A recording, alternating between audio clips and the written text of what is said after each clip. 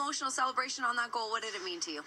Yeah, a lot. You know, it's one of those things that, it just was pure emotion, and I felt really good. It was awesome. Game winner right there. Your team, of course, coming back, winning 3-1 the final, but I want to focus in on that goal on Pavel Zacha's pass. I'm not sure, happened so fast, so I'm not sure if you got to see a replay of his patience, but what did you think of his patience waiting it out and finding you? Yeah, it reminded me of the New York goal that we connected on, where Halsey made a good little play, and then Zach pretty much forced it through to me, and funny enough, we're talking about dinner last night. You know, if we get another 2-on-1, I know it's coming, so obviously it was a special play by him, and especially Halsey getting in the zone too. It was a full line effort, and I was just the beneficiary.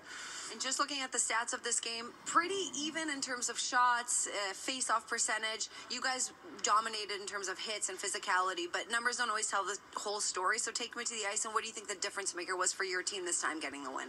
Well, just sticking with it. I think that if we had 10 more minutes against them last time, we would have scored 2 more goals or even 1 more minute of overtime, I thought. But obviously, it's a good team over there. They've had a good team since they've been in the league, and they've added some pieces that aren't playing tonight. But overall, they know how to play, and they know how to play the right way, and they're an offensive team. So we knew we just had to stick with our game plan and just find ways to, make the most of our opportunities, and felt great to do it.